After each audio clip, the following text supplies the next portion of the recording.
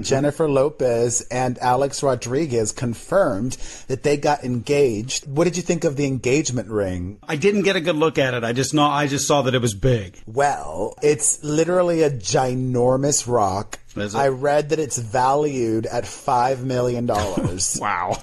Which means he probably only paid $1 million for it. Whomever got it for him probably gave it to him at cost. That's how a lot of these jewelers to the stars work. Personally, I thought it was an ugly ring. Oh, really?